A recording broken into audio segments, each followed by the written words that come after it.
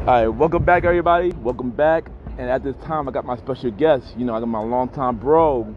You know, one of the hottest skaters in NYC. Dude is a comedian. He could be a comedian, funny. Dude could rap. Now he also an entrepreneur. I got my boy Trophy T in the building. Gang, gang. What's good, everybody? What's up? What's up for those who's on live, and what's up for those who aren't on live? Yes. How y'all doing? Yeah. How you doing, by the way, bro? I'm good, bro. All right, good. You know, let's get this. You ready for the interview?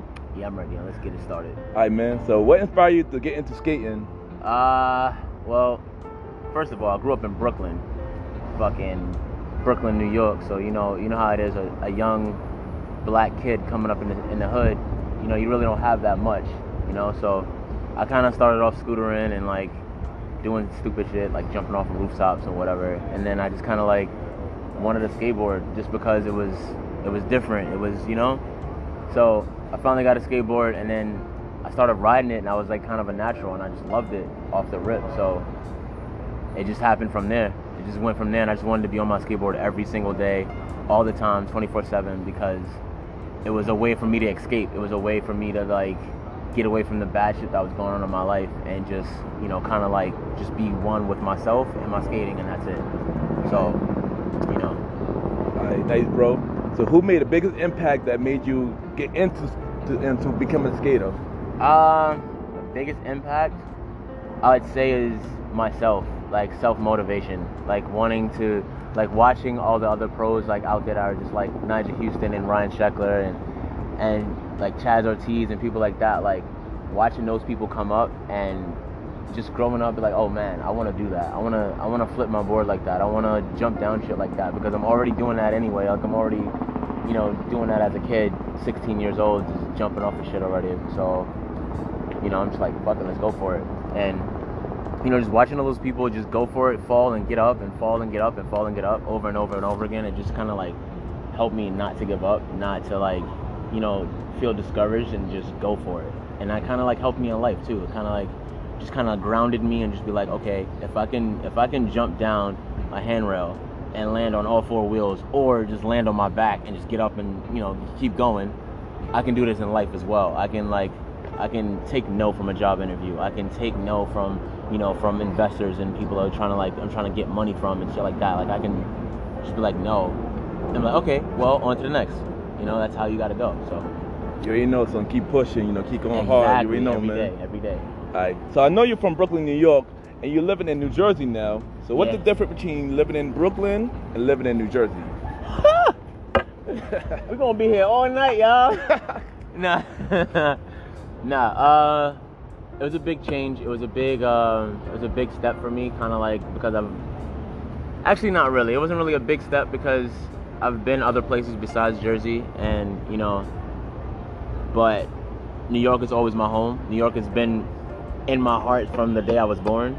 So kind of like going to, like, through the changes of like leaving New York and like going to Jersey, it's just like, it's weird. It's like New York is just so fast paced and so high energy, and everyone's just, you know, either giving you a screw face, or someone's being crazy, or someone's, you know, just being themselves. It's always like organic. That's basically what New York is, straight organic. But going to Jersey, it's way more slower. It's way more quiet. It's more suburban lifestyle there. You know, it's just like, it's like you wake up, if you don't really have anything to do, if you didn't really plan on doing anything, you don't really do anything. So it's like, you know, it's kind of like challenging for me, because my mind, I'm always like, I wake up and my mind's on 100, you know, because I'm from New York. Like that's that's the way we were born, and we're born and bred that way. Like we just get up and we just want to go for the money. But being in Jersey, like everyone's just kind of like doing their own thing, and kind of like strung out on drugs and, you know, shit like that. And I don't really get into that. You know, the only thing I do is smoke weed. Yes I do. Yes I do. And I don't give a fuck who says what, who cares. I don't care. I smoke weed, and that's all I do, like, because it helps me, it focuses me, it grounds me. So just like seeing that, and like it's normal. Like you see crackheads and shit out there, and you're just like, oh well, that's normal because I'm from New York. But like the age that it is, it's like these are kids. Like they're young as hell. Like they're like you know, 18, 19, you know, not even in their 20s yet, and they're just like already fucked up. They're already into that lifestyle, and just like, yo, bro, Like if you only knew there's such a big world besides Jersey that you can go and explore, you know. But you know, you get caught up in a small town lifestyle. You just literally get stuck in that, and you if you don't have the motivation and the willpower to like bring yourself out of that and like pull yourself out of that, then you're stuck. But yeah, yo, my man, your keys. Trying to do something nice for people. He's literally walking without his keys. We live, so, y'all. We live. So we are live. We are live. Be a good Samaritan real quick.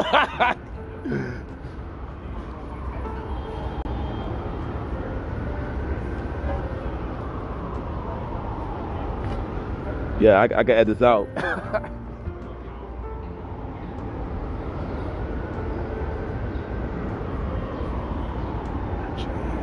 Oh. Yes. All right. So I know you a fan of music, and you used to be a part of our team, the Blaze Up Clique. Old school. Oh man. So how do you feel about old school hip hop and today hip hop? All right. Well, I've grew up around a bunch of old heads, so I'm not gonna be the one to be like, oh, whew, excuse me, I'm out of breath. I had to run and get that man his keys. He was, whew.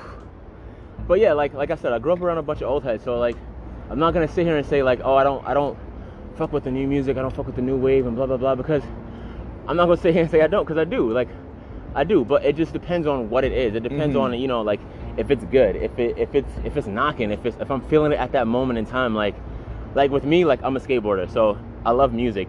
Skateboarding and music go hand in hand. Like if I'm trying to like skate something that's really fucking insane, that's like crazy, I need to have good music to like vibe to.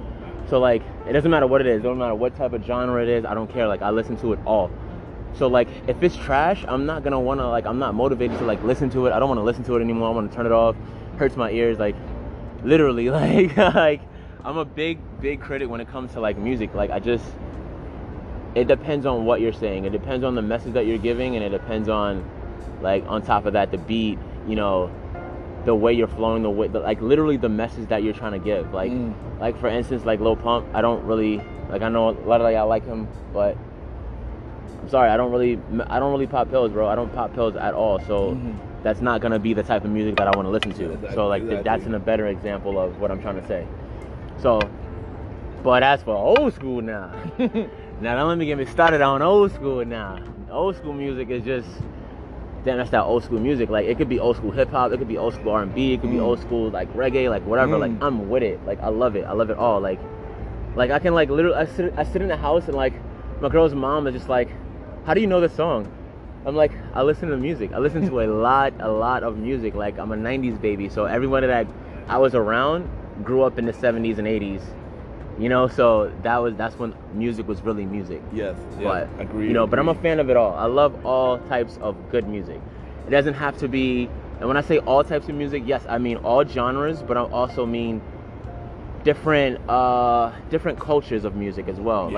Like I like Dominican music, I like Puerto Rican music, I love reggaeton, it's crazy. And I can't speak a lick of Spanish, y'all, at all. I can't speak a lick of Spanish, but I will fucking bump some reggaeton ASAP. Soca, like all that shit, bro. I listen to it all. Like I said, like even down to country, like I'll bump some country just because, you know, like it's been a part of my life where I went to Job Corps, like, and that was kind of like the lifestyle that I was living. Like I was literally like in the middle of nowhere, and I had to like do like hard work, like fucking digging holes in like ground and shit like that, painting pools and doing stuff like that. So like that's all they played was like country music, and, like the working man music. That's what they call it. So you know, I listen to it all. So I love music. All right, good stuff. So what other projects do you have going on? All right, so I am the owner and founder of High Life Shades. For those who don't know. Oh, we will get to that too in a minute. Okay. But yeah, but I, you know, I put the ball out there. I'm sorry, Ken, my bad. But yeah, I'm also working with my homie Wade Yates. He owns a brand that's in skateboarding universe known as Trophy Grip Tape. And no, I do not own Trophy Grip Tape. Like a lot of people like get it mixed up because my nickname is Trophy T, that they think that I own Trophy Grip Tape. So I just gotta put it out there right now. I do not own Trophy Grip Tape. I am just a very close homie I am the Goon Squad. I've been there from the beginning, from day one. So that's why my name is Trophy T, because I've been there from day one, and I have a trophy tattoo. So. Right, nice. What other projects I'm working on? It's kind of just like random things, bro. Like I'm into like photography and videos and videography and stuff like that. So like I love taking photos. I'm always taking photos. I love making videos. If you like go on my Instagram, you'll see like videos and just photos and stuff like that. And that's about it. Like just working with kids. I work with HHF Foundation. Oh, nice.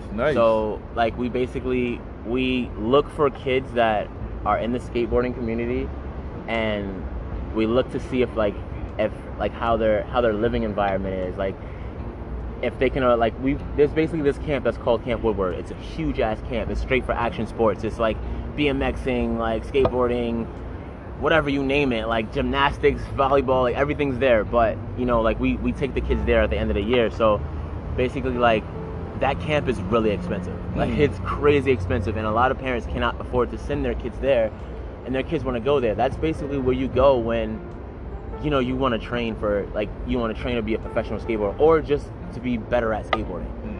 So we basically put together this organization that was put together in memory of a famous skateboarder that was out here in New York City. His name was Harold Hunter. Oh yeah, I know him. I remember him. And basically he died from drug overdose and stuff like that. But basically the foundation is basically keeping his memory alive, the good things about him, the good core values that he carried in life.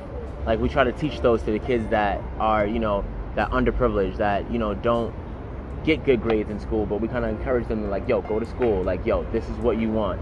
Like, I know you want to skate for the rest of your life. I know you want to just skateboard, but you kind of have to have like a background to fall back on, So that's what I'm working with now. And other than that, I'm just, working on my brand and trying to better that, and trying to just put myself out there more, and see what happens with that. Yeah, keep it up, bro. I feel you. Well, thank you. All right, so what I got here is, hard life shades. Yes, sir. And you got a little button in there for you too. Nice. Nice. All right, so what is hard life shades, and what inspired you to get into entrepreneurship? Okay. So what inspired me basically was just kind of like my friend, like me and my friend, like Wade Yates, that's my homie. We've just been like back and forth like skating for like 13 years now, and he started his brand Trophy Grip Tape like almost 8 years ago. It's been out for a while, and basically I just like watching him and like watching like things that he do, and like how he like carefully kind of like just puts things into play, and kind of like waits and sits, and like very patient with his brand, and he just knows how to move, and I kind of just like wanted to like follow in those footsteps, but not directly like right behind him, like yo bro, let me just own it with you, or I wanted to kind of like do my own thing and not like piggyback off of him. So it kind of like literally dropped in like my lap, bro. Like I swear to God, like me and him were talking about it like a few weeks ahead of time.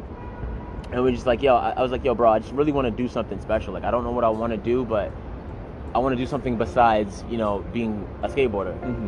And he's just like, we'll figure it out.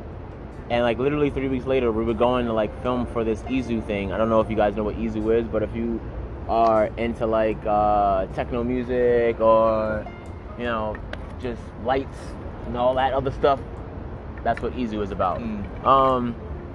So basically we were filming a promo video for that, and as we were on our way to the promo video, we're on the train, and this lady has these like dope glasses on, and like I've always been a fan of sunglasses since I was like 3 years old. Don't know why, it's just an obsession of mine. So I seen them, I'm like, oh, those are dope. But like I guess like like I said, New York City, it's fast paced, like everyone's rushing to get somewhere and not going anywhere really. So basically like she's rushing to get off the train, and she drops like her glasses, and I grab them and like run to get her to give them to her, and like she just literally disappears because there's so many people. I literally lose her in the crowd. So I'm like, all right, I guess I keep them now. And they were kind of cool. They were really flexy, and like they were like mirrored and like like kind of like purplish, pinkish, reddish kind of like tint. They were kind of cool, so I kept them. I had them for a while, and then like once they broke, I was just like, damn, bro, I need to like figure something out that I want to do. And I'm like, I really love sunglasses, and like talked it over with my boy, and we were just like, yo, you should just make a brand, bro, out of sunglasses. You should just start your own sunglass brand. And I'm like, you know what? Fuck it, bro, let's do it. So I did my research, lots and lots of research, and just kind of like went for it. Like everyone asked me like, yo, how do you do it? Like what are your steps? You kind of just know what you have to do because you know what you want to do, and you kind of just do your little research into that. And instead of just like waiting, you just do it, bro. Like you say, fuck it, I don't care. I'm gonna lose everything, or I might not lose everything. Exactly. That's but exactly like you only really lose everything if you don't try. Like I tell everybody that all the time. If you don't try, you automatically fail. Facts. No matter what you do in life, and like your career, your with your kids, your family, whatever it is, if you do not try, you fail, because it's just you didn't put any effort into it. So what are you gonna get out of it? Agree. Nothing. So that's that. You gotta take risks. Yeah, literally. So I just took a risk, and like I'm here today, and I'm just till this day I'm just like I can't even believe what's going on. Like I can't even believe like people like really want to buy like what my vision is like from me. Like they want to wear it, they want to share it, they want to and the whole message behind my brand is not just, oh, I'm gonna look cool, or because I'm a stoner. I'm fucking that's one of the reasons why I made sunglasses, because you don't want to walk around with fucking red eyes and like everybody like, yo, you smack, mind your business. Mind your business. That's all you guys said. Mind your business. So you throw some stunner shades on, block it out. But honestly, like the real message behind my brand is just basically like peace, love, and good vibes. Nice. And I feel like you're on my Instagram, which is follow Instagram. It's High Life Shades at HILYFE. I had to be different, and shades afterwards. But like if you go on that and you look at it, you'll be like, wow, like it is the message. Like you can see like people are happy, people are spreading the love, like, and that's what it is. Like you're happy when you feel comfortable. You're happy when you look happy. You know what I'm saying? If you're comfortable with how you look, you're like, yo, I look good, bro. I'm about to go out to the club. I'm about to get a shorty. You know what I'm saying? I'm about to go land this job interview. I look good. I got the part. And that's kind of the same thing with just your emotion. Like if you walk outside, like the thing with colors, like people say if you wear a certain color, you kind of like adapt with that mood, Yeah.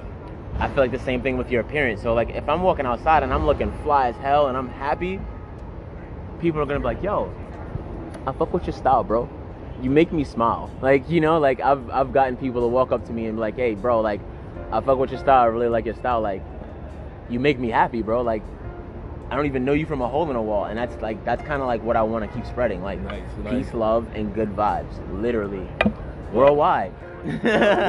Bro, I support you, bro. You I'm about buy more pairs. Yes, sir. Yes, sir. I got you, bro. You go on www.highlifeshades.com. Again, that's HILYFE shades. All right. So, what is your next venture? Like, what is your dream venture? Like, what you want to do next? What I really want to do next, I want to take my brand to the next level. And when I say I want to take my brand, I want to take my brand and everyone who supports me, everyone who's been there since day one, and it's been such a short period of time, but a lot of you support me in what I'm doing. A lot of you support the brand and where the brand is going, and that is amazing to me. And I want to just take it to the next level. I want to, whatever that next level may be, because like every day I come up with a new idea. Every day I come up with a new adventure that I want to do. And right now, like my biggest thing is I want to make it out to California. I want to make it out to California, and I want to finish setting up shop in California. Nice. But after I set up shop in California, I don't want to just stop there. I want to keep going further and further and further. But also at the same time, everybody who had my back and who helped me get to where I am right now, I also want to bring them with me. Even if it's not physically, but like, just any way, shape, or form. I want to bring everyone who like literally had my back up the ladder with me. No matter if it's whatever you're doing, if you're skateboarding, if you're like doing fashion, if you're doing like photography, if you're like a model or whatever, like I want to be able to just like, yo, I got you. And like that's something that me and my tattoo artist like we're talking about, and like we have this vision where it's like if you're an artist, and an artist can mean you are doing anything. You are painting, you are a rapper, you are like anything that's just different and out of the ordinary, that is art. And like we want to kind of like do something about that, like kind of showcase that and like help the people who like, you know, are in struggle, because there's a lot of us who are artists out there who are just like, yo, I literally have no money, I literally have no place to go, like, but all I have is my art. You know, all I have is my, like, this is my passion, this is what I want to do, and this is all I have. Yes. You know, and I want to help people with that, and just be like, yo, say to anybody that going the same route as you, don't give up. like seriously, like that is my thing, that like that's what I'm gonna tell you right now. Don't give up. Don't give up. Never let anyone discourage you. Never let anyone tell you like, nah bro, I don't think that's a good idea. Because if you feel like you can do it, then do it. I am literally living proof. Like I've had nothing. Like I literally had nothing. I was on the streets, bro. Like, you know, like, and a lot of people don't know that I was on the streets, but at the same time I was still pushing to be where I'm at right now. And like, yeah, that may not be like fucking somewhere special, somewhere great, but it's better than where I was 2 years ago. Yeah. You know, and I feel so much better because I feel like I've worked hard to get where I'm at, and I'm not gonna stop.